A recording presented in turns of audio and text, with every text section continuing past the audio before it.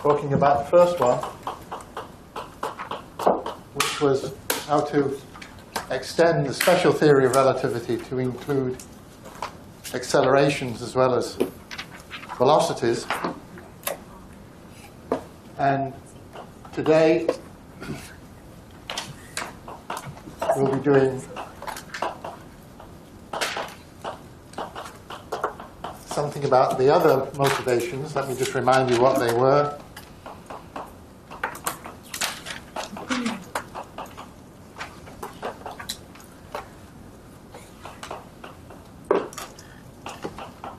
There's the fact that Newtonian gravity was incompatible with special relativity. Einstein was intrigued by the equivalence principle, the fact that all bodies fall with equal acceleration in a gravitational field. And then there was the whole issue of coordinates in physics and what they mean.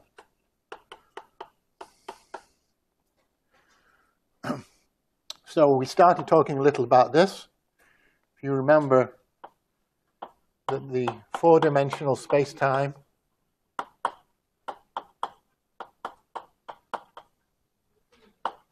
has distances that look like this. And that minus sign is crucial. And one feature that one might mention in this context is causality.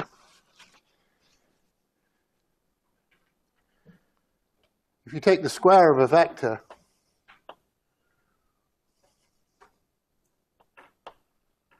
well, v squared means, in our notation, the Minkowski metric eta mu nu times v mu v nu, which, with our convention of raising indices, we could write v mu up, v mu down, repeating the index. That's the same thing. But the important point to note is that the naught component comes in with a minus sign.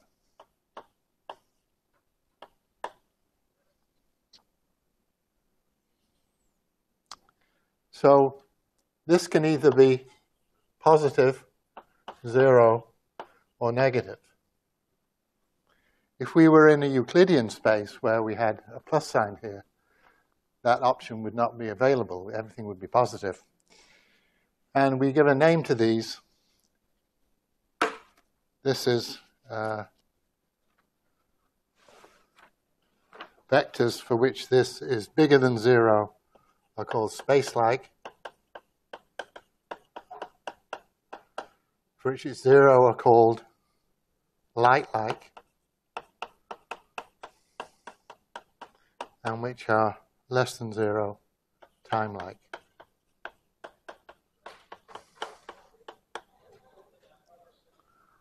And we can draw a picture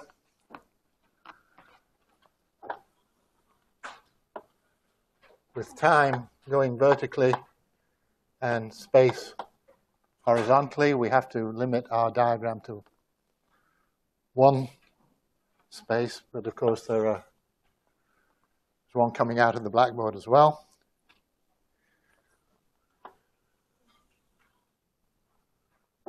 Let me ignore that one for a moment.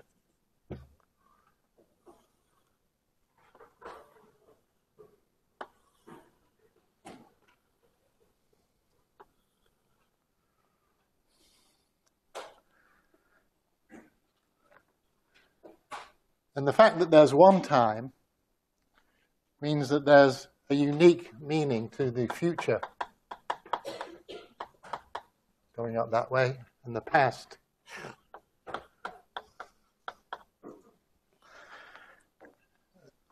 And particles that travel less than the speed of light, which they have to, unless they're massless, in which case they travel at the speed of light, are confined to lie in that cone that we call the light cone.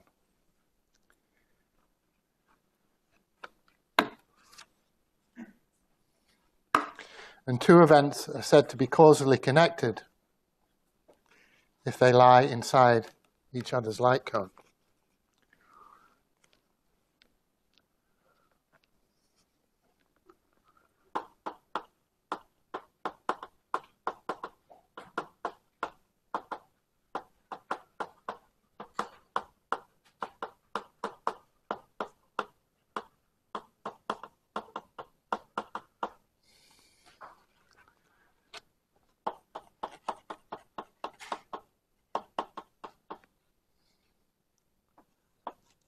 Which is another way of saying their separation is time-like.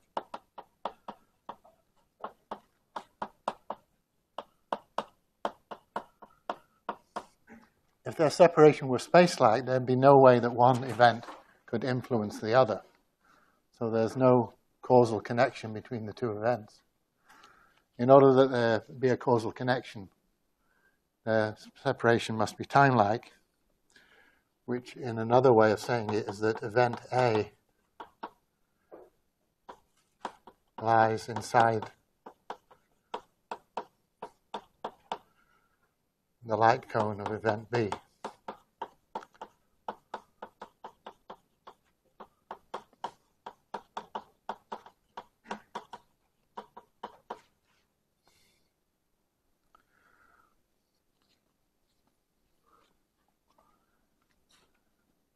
And the symmetry that leaves this distance invariant is the Lorentz symmetry, or more generally the Poincare symmetry.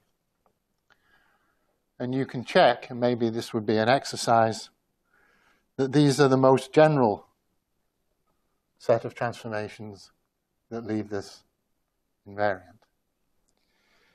You can find that in Weinberg, page 27, if you want to look it up.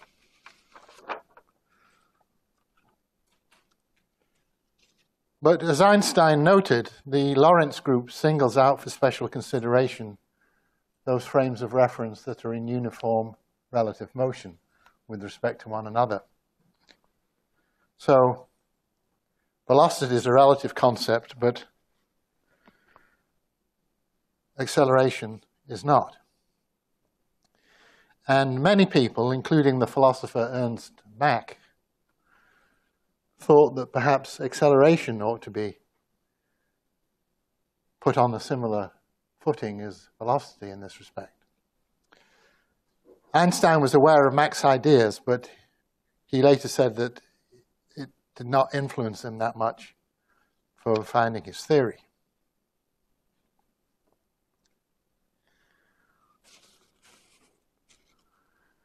So we'll come back to various features of special relativity and see how they're extended to general relativity. But for now, let's look at Newtonian gravitation.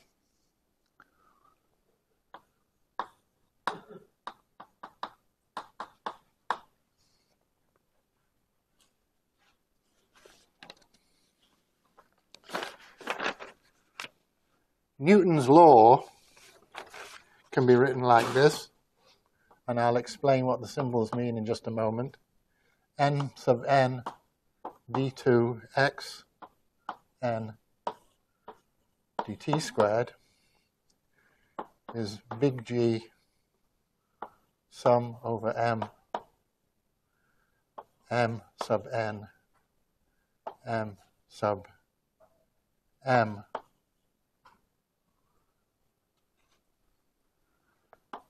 xm minus xn over xm minus xn modulus cubed.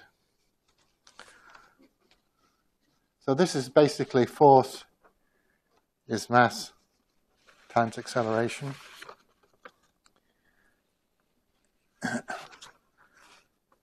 And the symbols m sub n is the mass of the nth particle. Let's suppose we have n particles.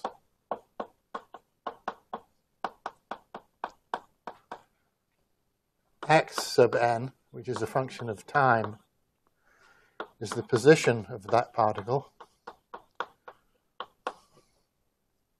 at time t.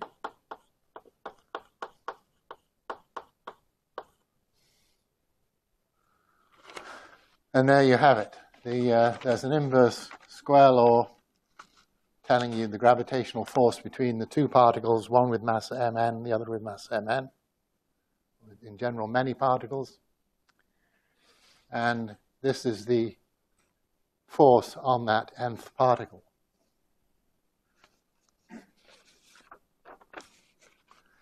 Now, Newton's theory has its own relativity, if you like, but it's not Einstein's relativity.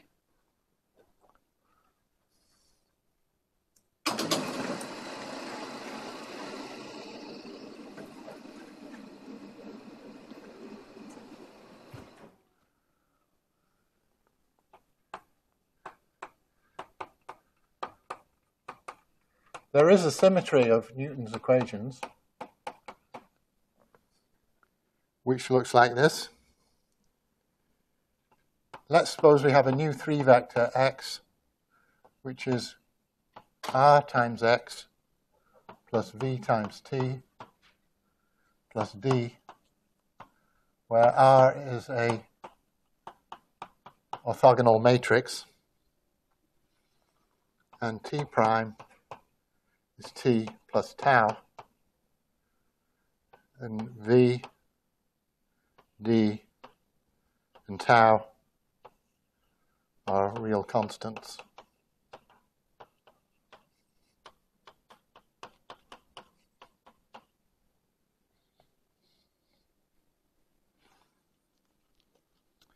Now, as a matter of fact, this set of transformations forms a group. It's called the Galileo group.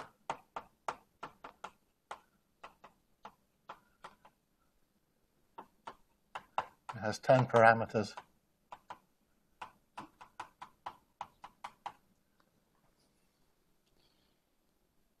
Three components of the velocity, 3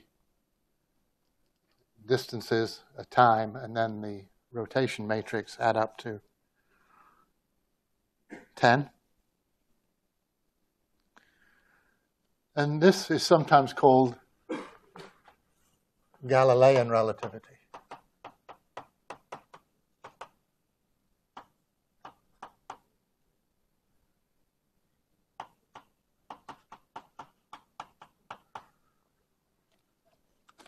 Now you notice it's different from Lorentz transformations.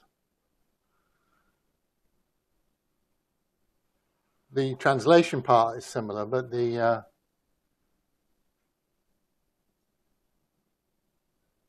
rest is not. And Einstein said, there are many more transformations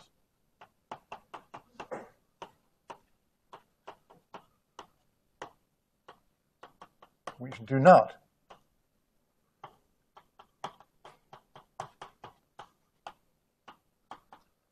leave Newton's laws invariant.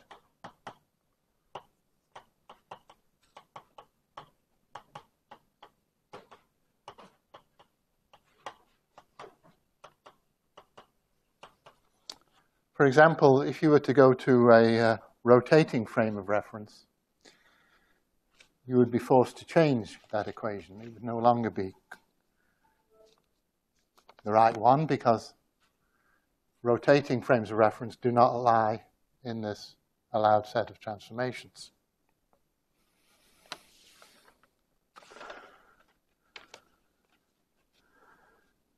Now, it was a mystery. I suppose this dates back to 1686, roughly speaking. It was a mystery in 1686 what determines those frames of reference for which this is the right equation. And we made some progress, or Einstein did in 1905, with special relativity.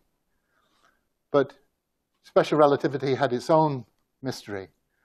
Why were the frames of reference in which the Lorentz transformations hold occupy a special status? So we just swapped one problem for another, we'd swapped the Galilean inertial frames for the Lorentzian inertial frames, but we still didn't really know why those frames should occupy some special status. Well, Einstein put these questions aside for a while and said, can we make Newton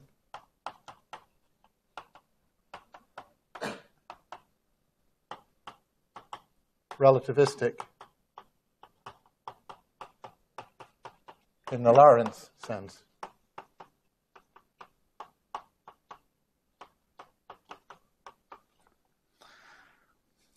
Well, many people tried. Let me tell you what the sort of thing they did. In Newton's law, you have dx by dt squared is minus the gradient of some potential phi of x.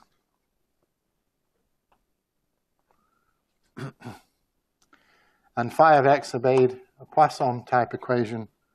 Del squared phi of x is 4 pi g rho of x, where rho of x is the density of some material.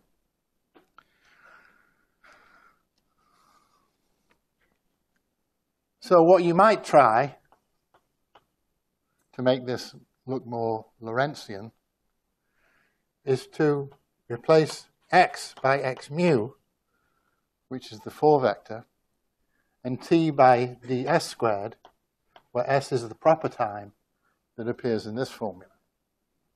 That looks more Lorentzian. And to make this compatible, we'd have to replace the spatial derivative by a time derivative, and phi would have to depend on all 4 coordinates. By a 4 derivative, I should say, not a time derivative, but one with respect to this 4 vector x mu. And then you'd replace this by the D'Alembert, which is a phi, which is minus d2 by dt squared plus del squared phi, because this combination minus d2 by dt squared plus del squared is a Lorentz invariant operator, unlike the spatial del squared. And then you'd put this equal to 4 pi g rho of x mu.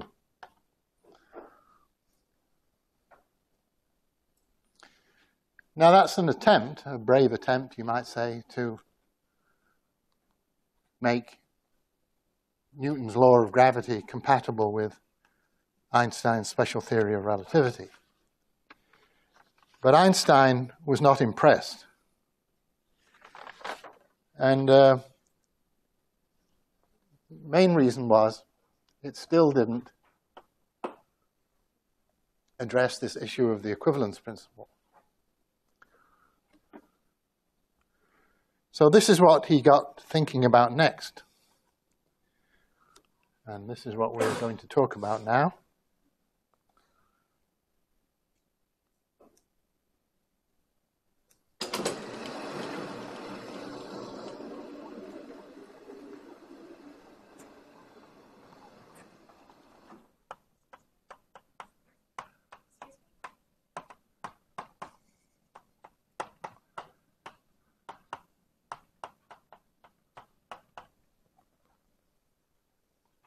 And this is where the famous elevator comes in.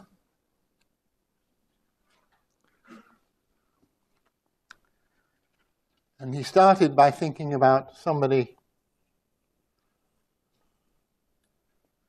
stickman, inside an elevator. Yeah? I was just wondering who made that attempt. Newton's law? A very good question, and I'd have to look it up. I can't remember. I think there was not one person, but several people involved with that. But since it didn't work, their names have been lost in history. I'll look that up for you. Okay, we've got Stickman inside his elevator, and he has a baseball, which he can drop if he wants to, and he's in free fall.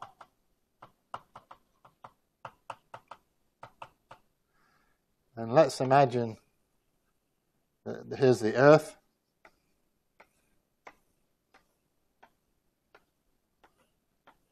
But to begin with, and this will prove to be important, and we'll relax it in a few moments, we're going to assume this is a flat Earth.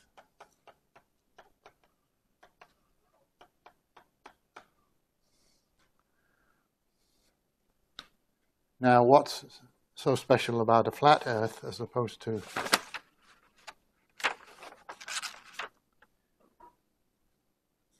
a round one?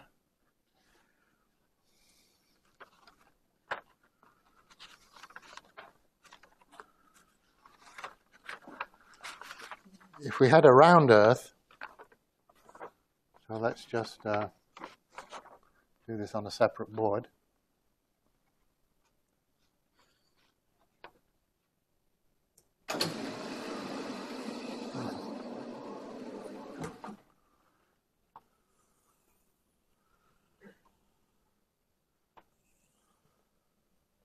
So here's the Earth of radius r.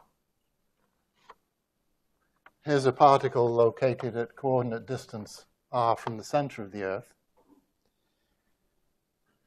And the force is g, and the Earth has mass m. And this has mass little m. And the force is gmm over r squared. But we can write h as the height above the Earth.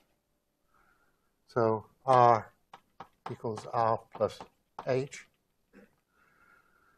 And we can define g to be big G m over the radius squared. So in that case, this is mg r squared over r plus h squared.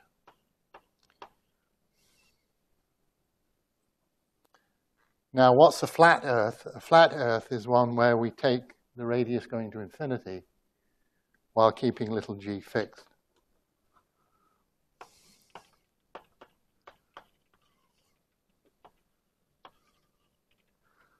And that's just mg. So the gravitational field of a round Earth changes with r, but with a flat Earth it's constant. And we'll come back to that in a moment.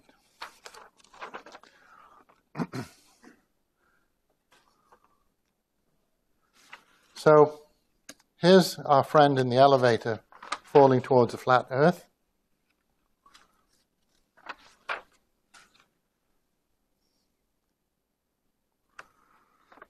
And let's compare this situation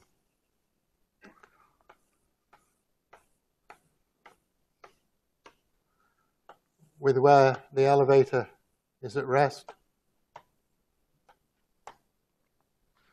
on the surface of the Earth.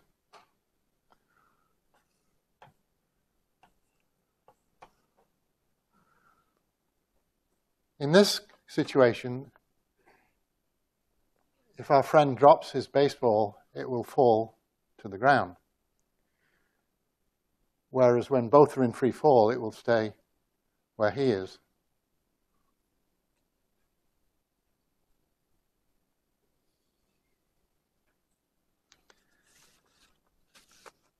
Now let's compare this situation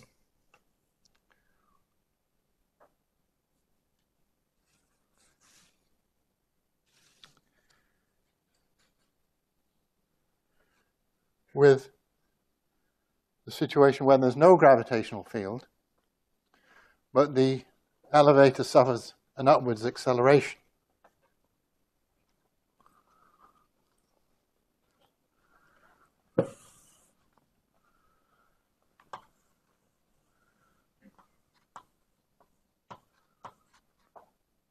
Let's suppose we put the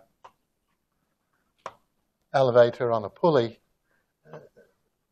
and we haul it up with an acceleration g. That's also going to fall.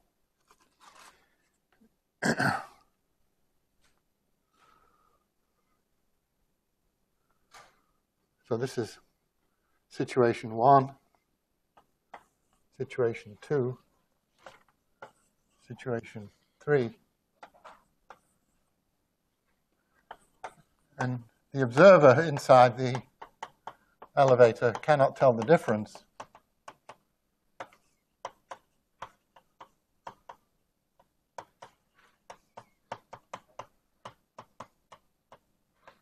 between 2 and 3. So whether his baseball is falling to the ground because, I guess it would be more sensible to have him not floating in midair there, wouldn't it? If his baseball is falling to the ground because the Earth is pulling it down with acceleration g, or whether somebody's pulling on the rope with acceleration g, he can't tell the difference. So at least in a homogeneous gravitational field,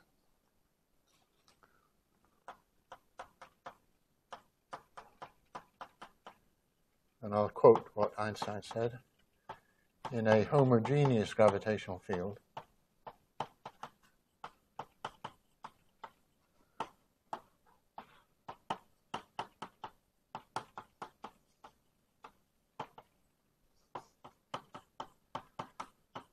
and that was the importance of the flat Earth, that we have a homogeneous field. All motions take place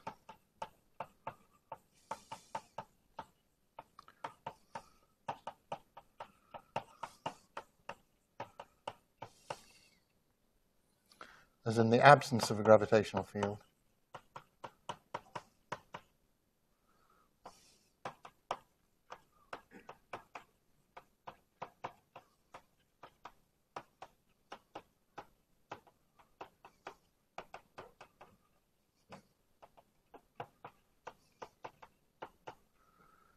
In relation to a uniform accelerated coordinate system. Bit of a mouthful, actually, but these are Einstein's words, but you can probably say it more succinctly.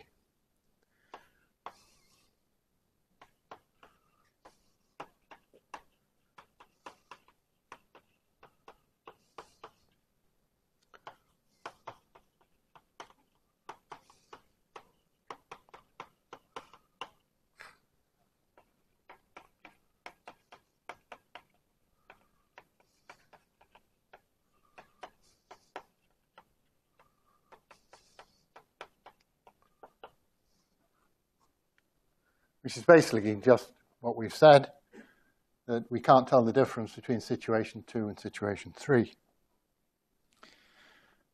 And this has far-reaching consequences.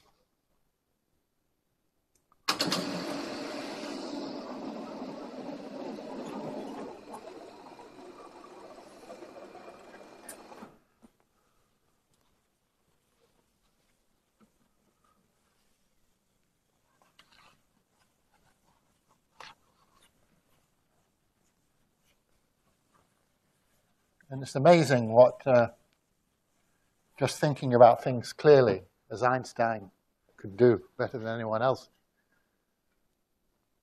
reveals some remarkable features. For example,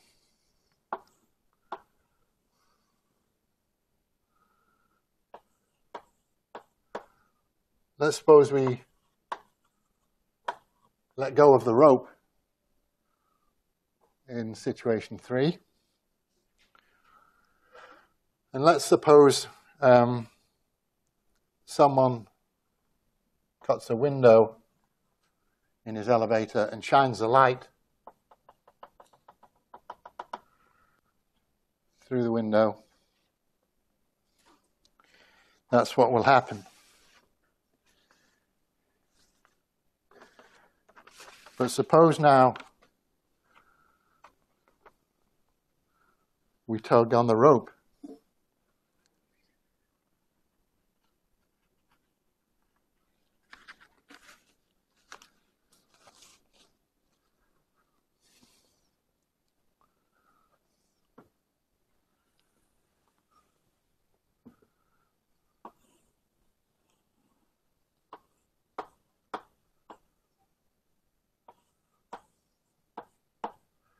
What's the observer going to see?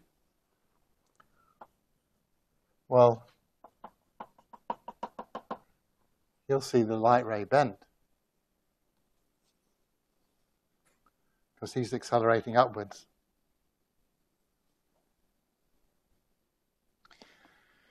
But according to what we've just been saying, this situation is entirely equivalent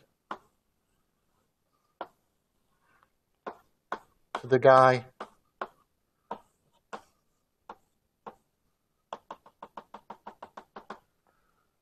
who's sitting on the flat Earth, from which Einstein concluded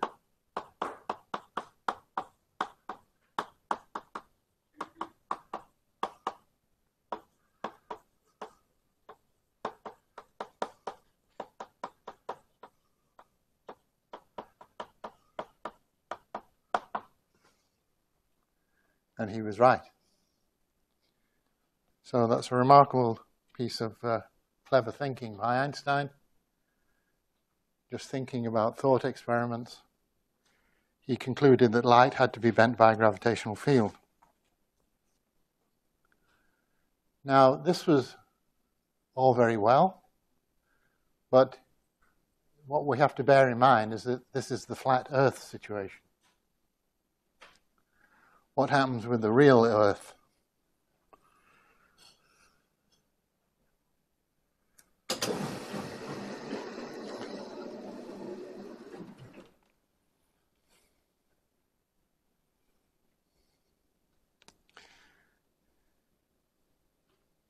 Well, before we go on to the real Earth, let me rephrase what we've said in slightly different language. That as long as the field is homogeneous,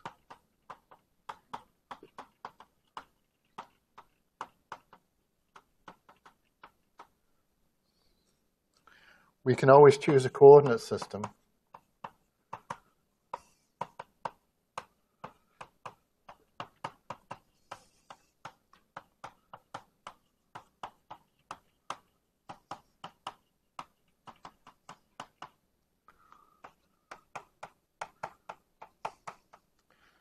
and the coordinate system will be the freely falling coordinate system.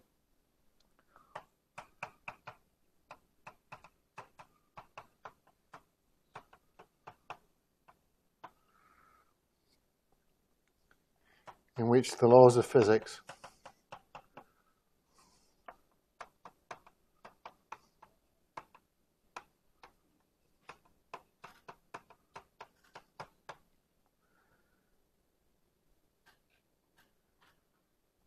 are those in the absence of a gravitational field,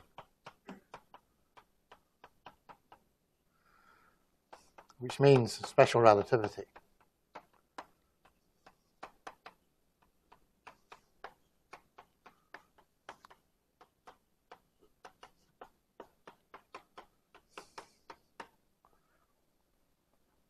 So at least for the flat Earth, the fellow who's in free fall can use the rules of special relativity and he'll get the right answer.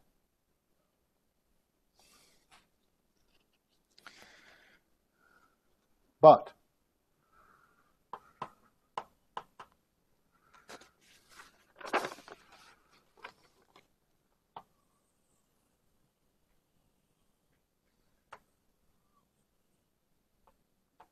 suppose our friend drops a baseball from his left hand and another one from his right hand.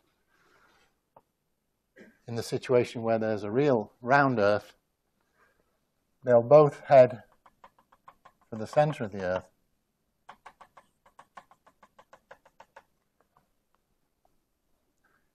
So what does he see? He sees them drawing slightly closer together.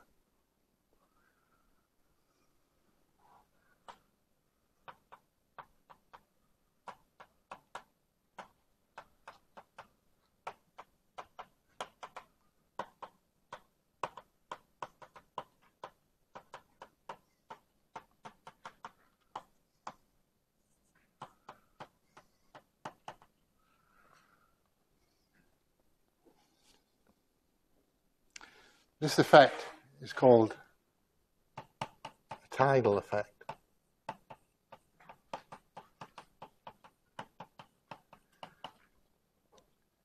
And it's happening because the gravitational field in this case is not homogeneous. It depends on how far above the Earth the elevator is.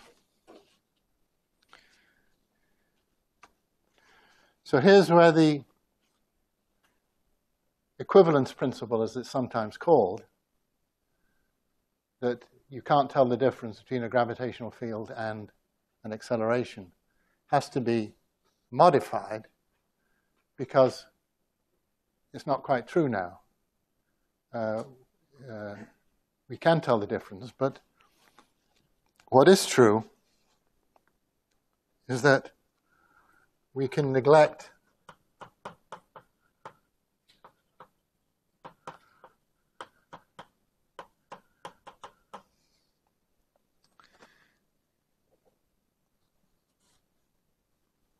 the gravitational field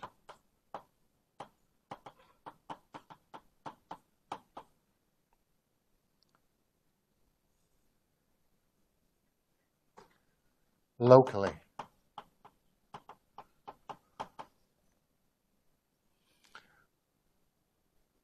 What do I mean by locally? I mean, if we're looking over sufficiently small distances, it's hard to tell whether the balls are falling in a parallel line or drawing closer together. Question?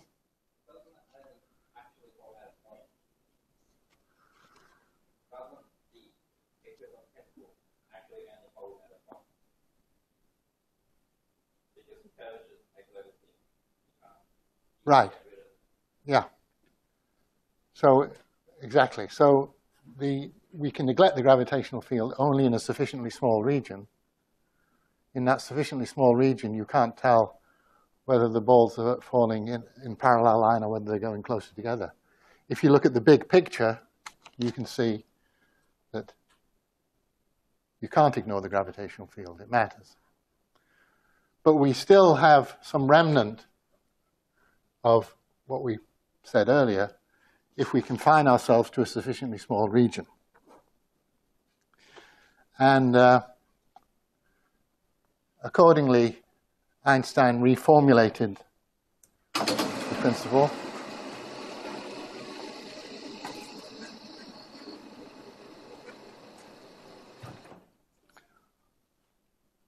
Would you mind reminding us briefly why the tidal effect has that name? Tidal effect? Yeah. Well,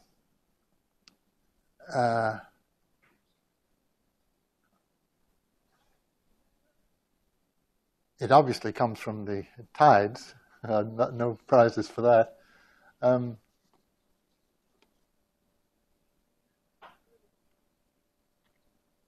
I don't think the word is particularly appropriate. I'm giving you his historical title, but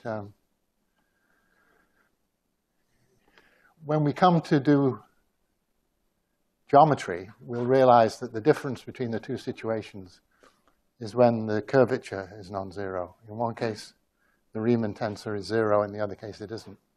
And whenever you have the non-vanishing Riemann tensor, historically that was called tidal.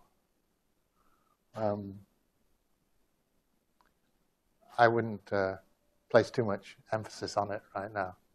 But whenever you see the words tidal, that's what they're talking about.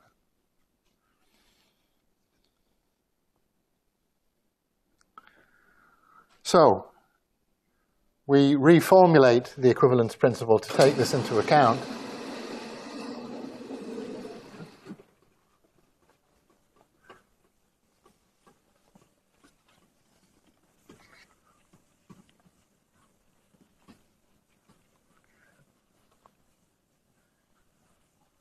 I mean, on the Earth, the tides are caused by the moon, of course. But I'm not sure that that helps you understand the point I'm trying to make, so I didn't want to make too big a deal of that.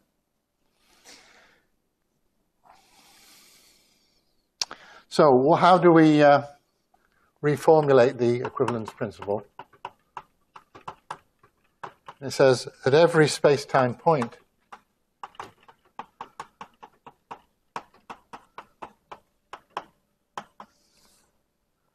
in an arbitrary gravitational field,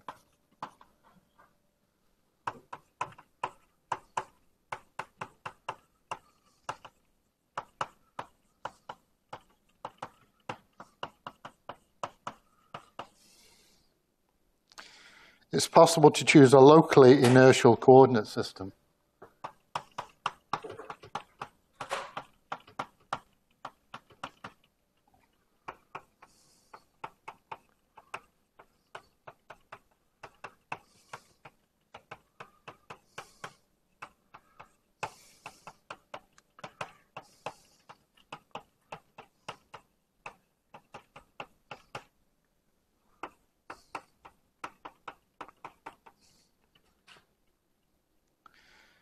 Such that within a sufficiently small region,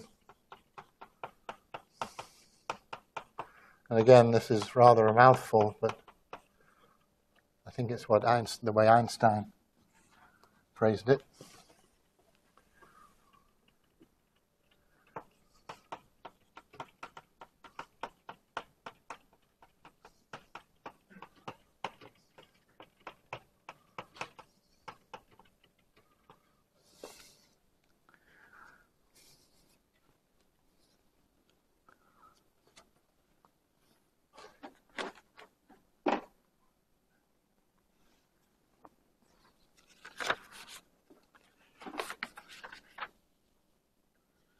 The laws of nature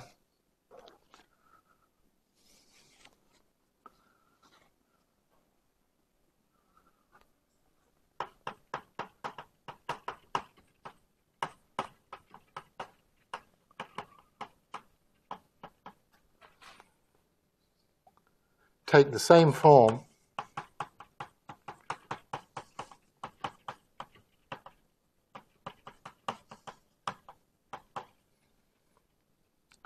as in unaccelerated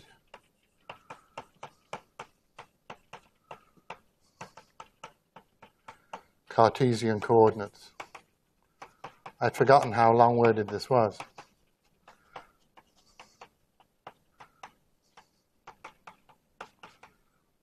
In the absence of gravitation.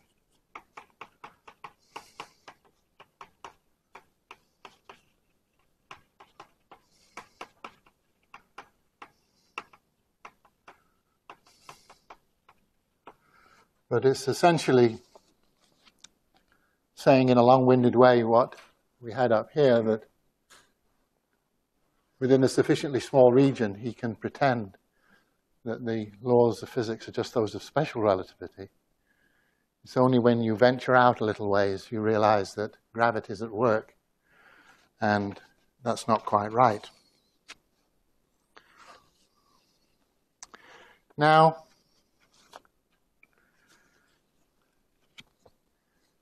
and again, this was Einstein's genius. He said, this reminds you of something.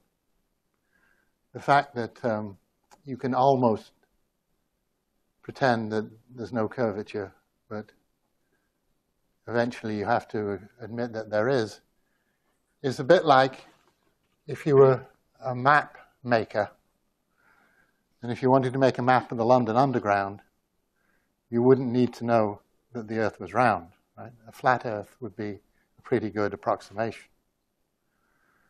But if you're trying to work out the timetable of if you work for an airline and you're trying to work out how long it takes to fly from A to B, then the curvature of the Earth is important.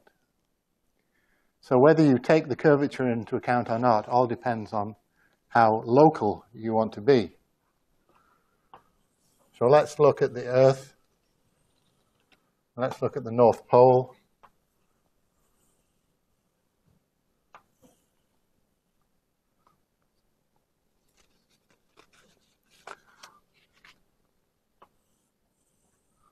And if you have coordinates psi1, psi2,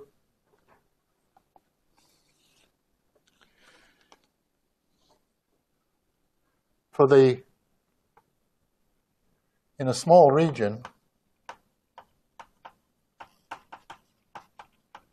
about the pole, it's a good approximation to say that the distance between 2 points is just the conventional flat space psi1 squared plus psi2 squared.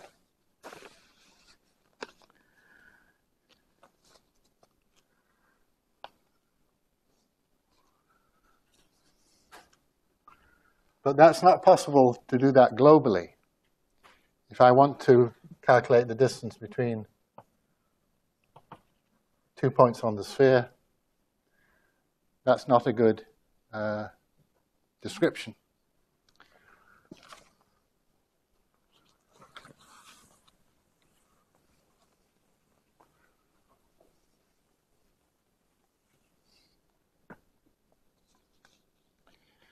So let's suppose we have some other coordinate system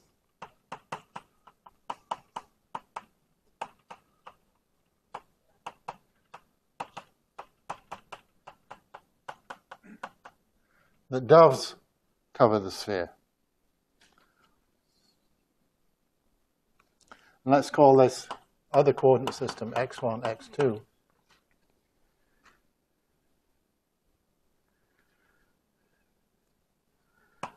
In that case, and I'll write it down and I'll explain what I'm doing in just a moment.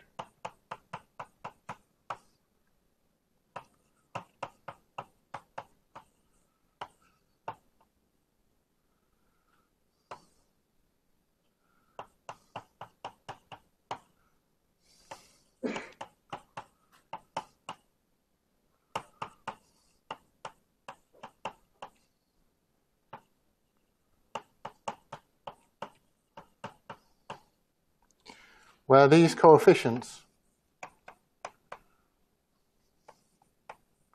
tell you how to go from one coordinate system to the other.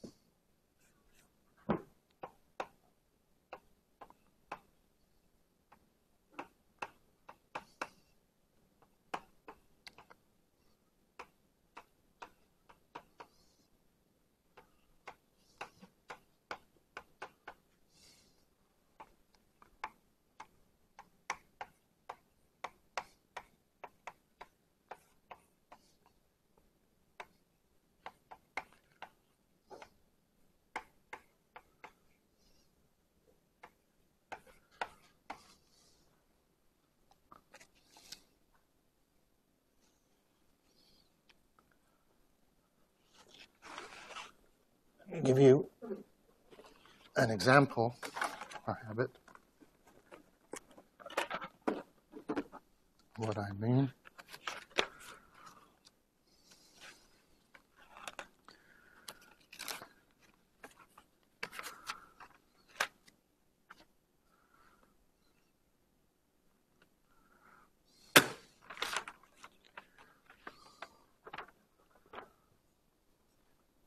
For example, if we used polar coordinates, so that some point on the sphere is at an angle theta to the vertical, and the angle around the sphere, the azimuthal angle, is phi, then the map maker, the flat earth fellow, would say this is sine theta cos phi,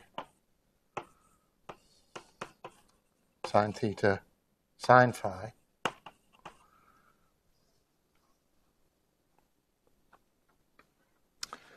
and in that case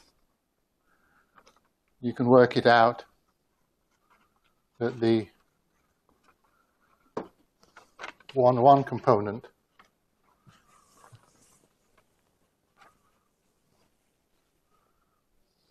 or the theta component equals cos squared theta. The theta phi component is 0, and the phi component is sine squared theta.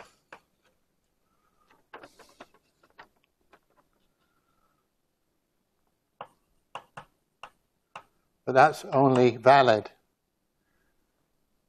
around the North Pole. If I venture far enough away from the North Pole, that's not a good approximation. And because the right answer is actually 1, 0 sine squared theta. If I want to calculate the distance between 2 points on the surface of the sphere. But within a sufficiently small region, this is a good approximation. So the map maker who's making the London Underground wouldn't go far wrong with that approximation. But if he's trying to work out the time taken to fly from London to Sydney, then he'd get it badly wrong. Now, Einstein noted a similarity between the approximation of flat space versus curved space and the approximation of having a gravitational field versus no gravitational field. And this is where the first inklings that the right theory might be geometrical entered into the game. And we'll, in tomorrow's lecture, see further how the notion of curvature, curved space, and geometry, and the notions of gravitational field and the equivalence principle all fit together nicely in Einstein's picture. Any questions?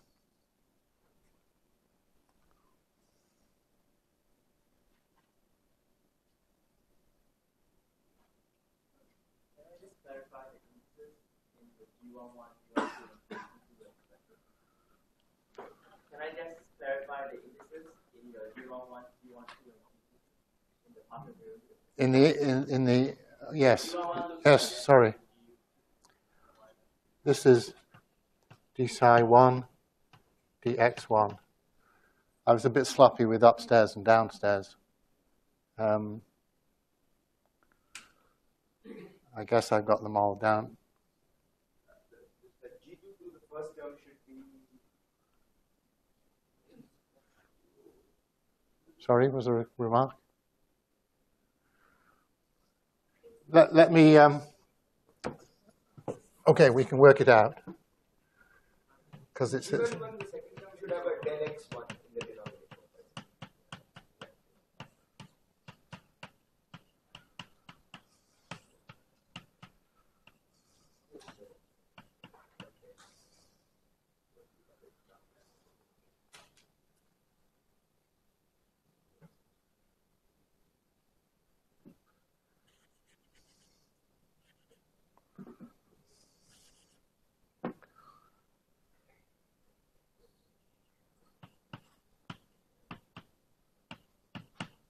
That's the rule I'm using.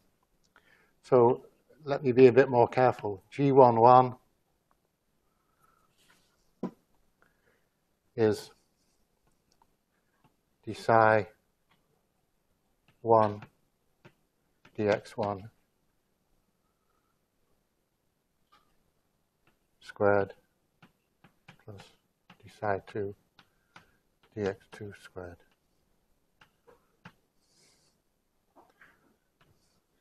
G12 is d psi 1 dx1 d psi 2 dx2 plus d psi 2 dx1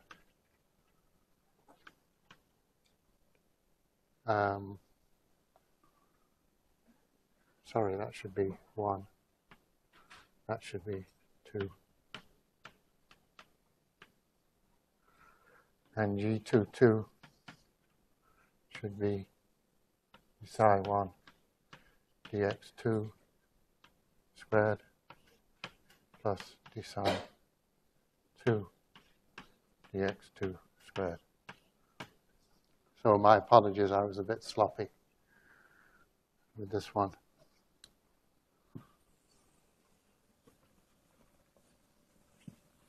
That's what I should have written. And these x's should have been upstairs.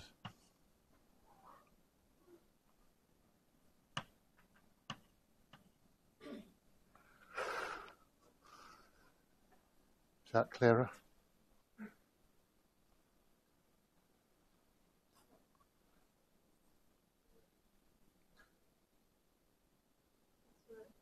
The first term in the expression for the s squared, the x1 and x2 have downstairs indices, but in both the other terms, the x1 and x2 have upstairs indices.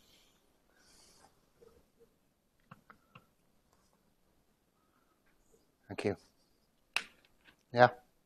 There's just one part of this I'm having a little trouble wrapping my head around.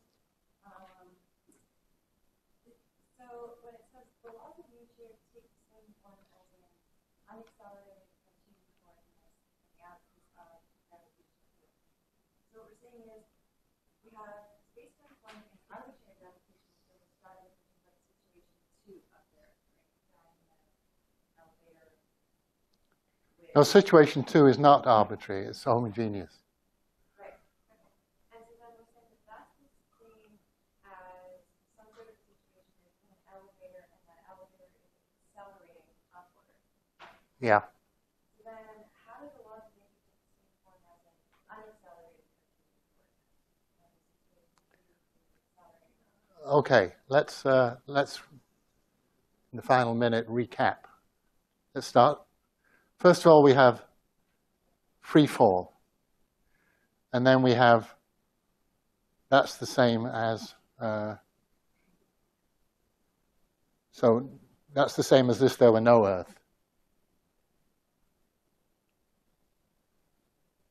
If he's at rest on the surface of the Earth, the ball will fall to the ground. And that's the same as if there were no Earth, but someone's pulling on the rope. So we had the weaker form of the equivalence principle said that when the Earth is flat, in other words, when everything is homogeneous, you can't tell the difference between acceleration and gravity. However, that was only strictly true when the gravitational field was homogeneous for the flat Earth. When we go to the round Earth case, we have to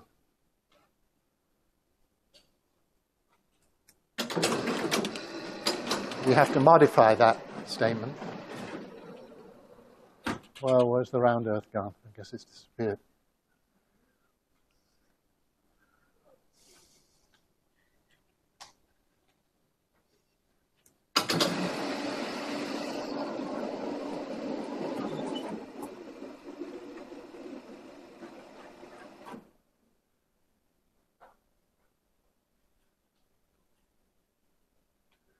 Did I erase the strongest version of the...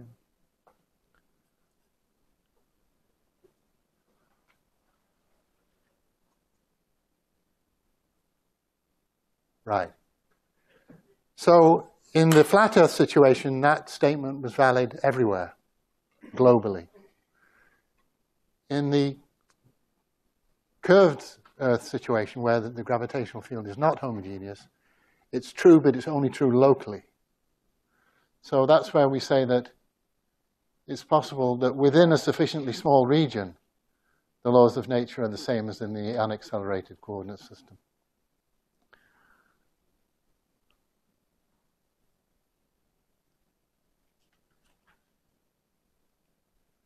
See, this fellow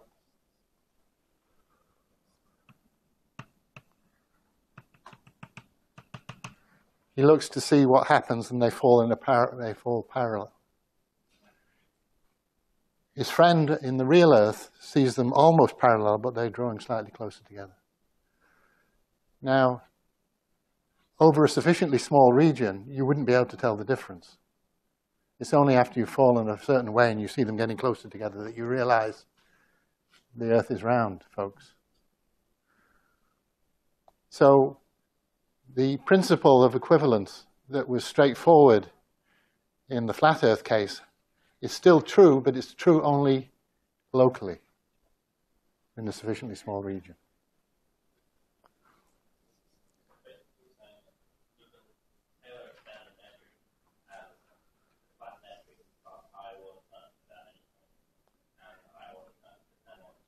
That's exactly right.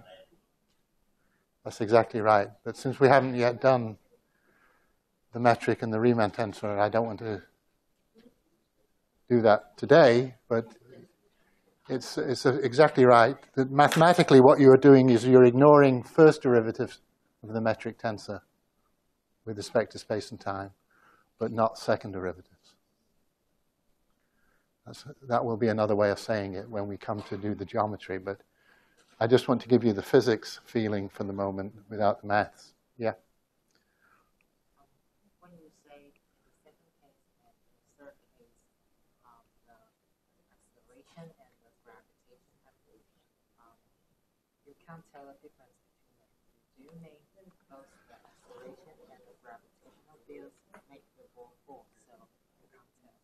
Just or make the line cut. So you can't tell. You can't tell. In the homogeneous case, you can't tell. In the non-homogeneous case, you can tell by watching how the baseballs grow closer together. Yeah. I was wondering about the source of our expressions for the G coefficients, and that sort of why should I accept them? Why should I believe them? Why should you believe them? Yeah.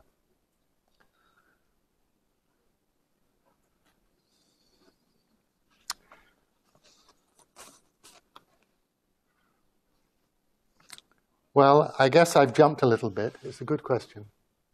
I've jumped a little bit of telling you how to go from one coordinate system to another.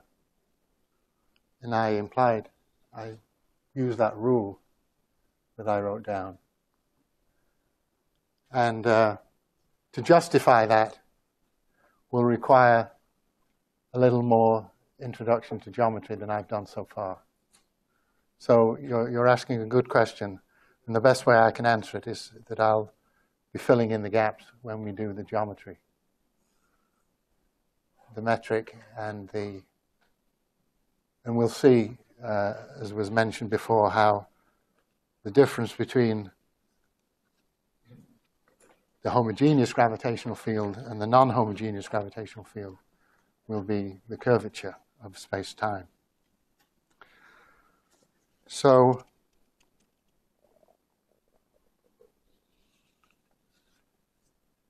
what this is leading up to, with Einstein thinking about the analogy between curvature and the flatness, and the analogy between a homogeneous gravitational field and a non-homogeneous gravitational field, is that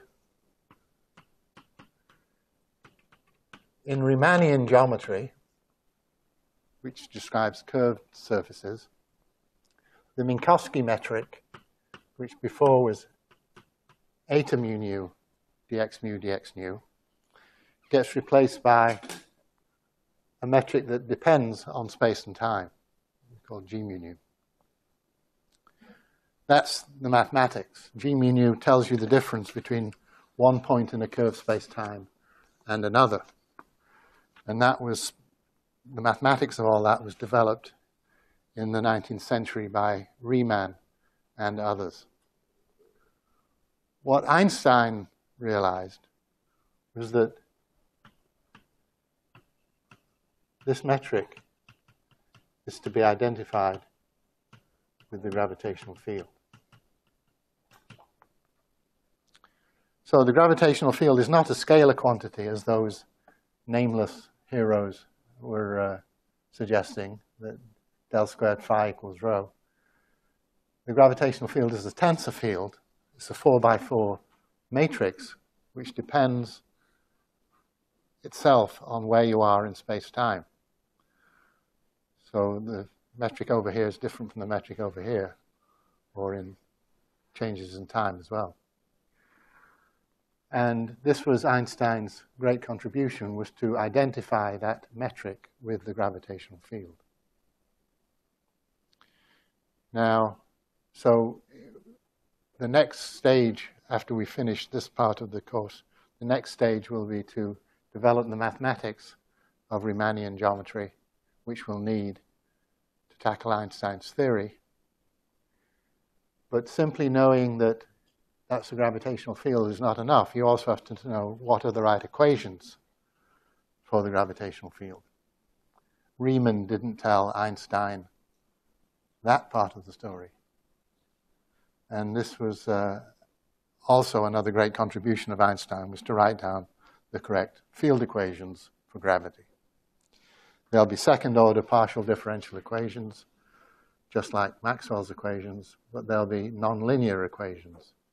So much more complicated and much more difficult to solve. But second-order partial differential equations nonetheless. Any other questions? Yeah? I'm just seeing these expressions for the first time for the G coefficients and trying to make sense of them. One of the first things that comes to mind is the Jacobian, because it also relates coordinates to each other and involves partial derivatives. And, well, in that case, involves the volume element, how that transforms with changes of coordinates. So We'll is there some relation? Yes, there is, and we'll be doing all that in a day or two. Okay. So let me show you. We'll do it, but not today. Yeah? If we want to see the light, does it mean we need a very strong gravitational field? For the bending of light? Yeah. Yes. Well, I can tell you how it works. This bending of light, which Einstein predicted from his thought experiment, was put to the test in 1919, I think it was, by Arthur Eddington. Some people say Eddington cheated and got the answer he was looking for. But whether or not that's true, it's now been confirmed. And what they did was, here's Earth, here's some star.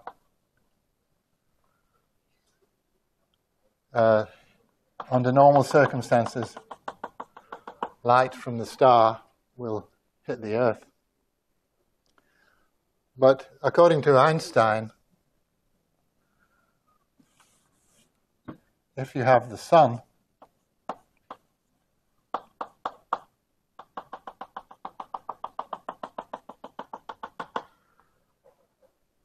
light will be bent by any gravitational field. For example, the gravitational field of the sun should bend light.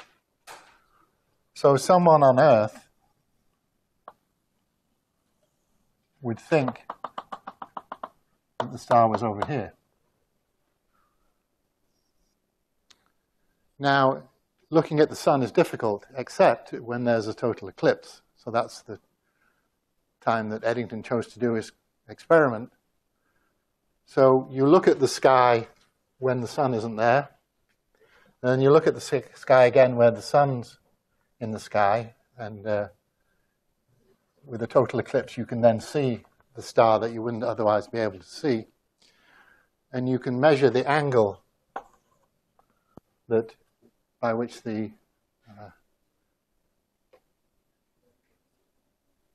light ray is bent, and compare that with Einstein's prediction. And it turns out to be, can't remember what the formula is now. We'll be doing it in a later class, but the prediction is in good agreement with Einstein. It's rather a difficult experiment to do, but the prediction of Einstein's theory is in good agreement with experiment. And someone said to Einstein, what would you have done if they hadn't seen the bending of light? And he said, well, then I'd feel sorry for the good Lord because the theory's correct. So he was convinced that his theory was correct before they did the experiment. And of course, as usual, he was right. He wasn't always right. He got it wrong on quantum mechanics a few times, but as far as relativity is concerned. And he also was skeptical about the existence of black holes. Shortly after he wrote down his equations in 1916, Carl Schwarzschild came up with an exact solution describing a spherically symmetric body, and noted that if the body is sufficiently inside its so-called Schwarzschild radius, then it would be, light could not escape and the body would be a black hole.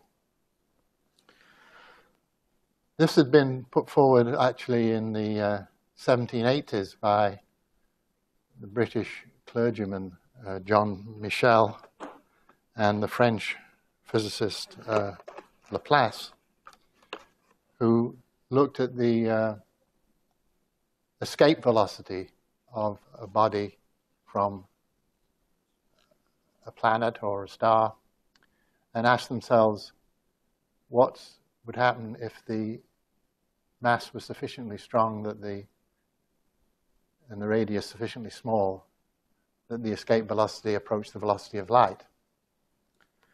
And they concluded that in that case, if r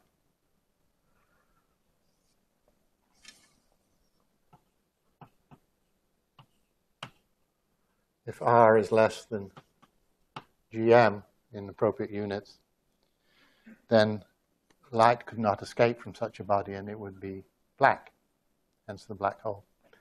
Einstein was skeptical that such objects actually existed and thought that this was a mathematical curiosity and nothing more. So he was wrong about that, but again, most of the time he was right.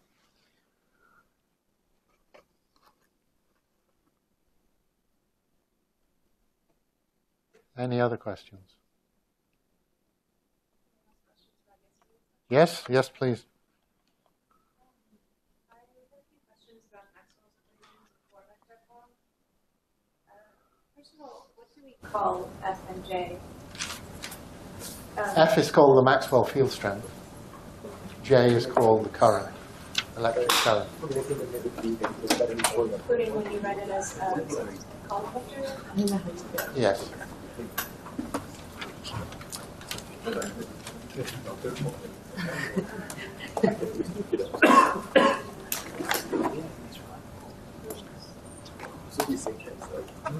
Why does Maxwell's field strength have the form that it has? It's a very particular form and to me unexpected.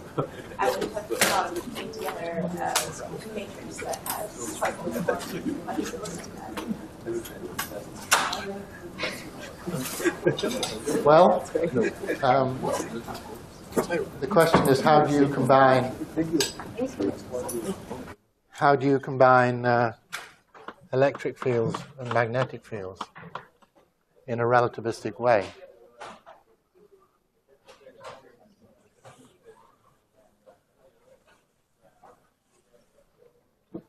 And the rule was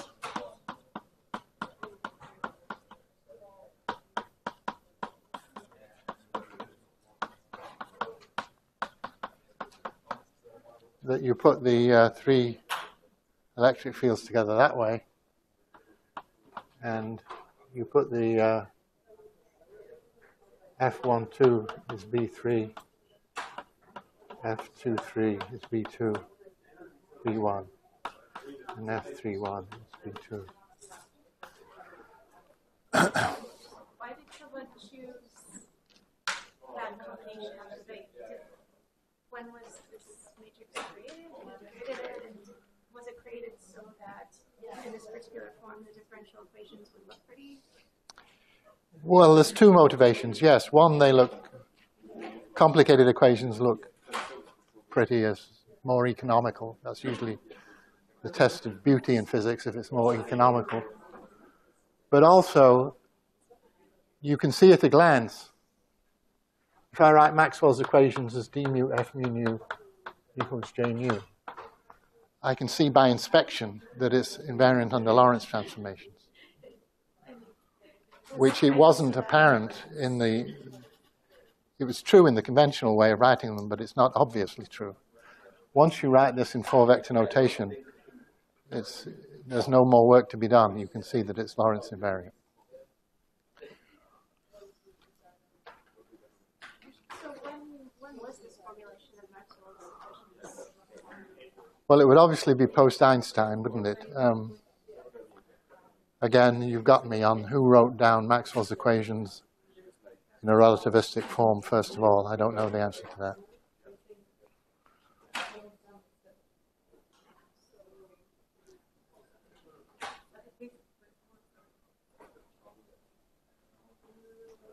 Any other questions?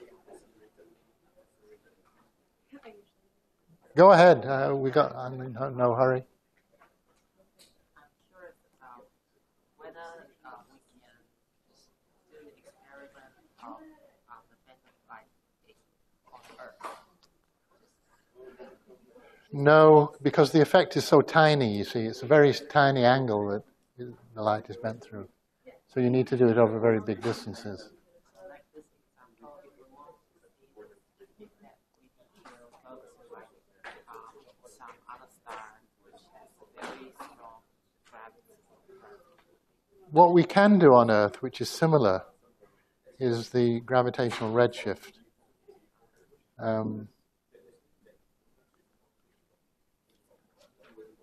The frequency of light will change in a gravitational field. And you can test that by being at the bottom of the Tower of Pisa and the top of the Tower of Pisa. So on that sort of scale, the experiments are sensitive enough to see an effect. But the bending of light, in this sense, is only on an astrophysical scale do we see that.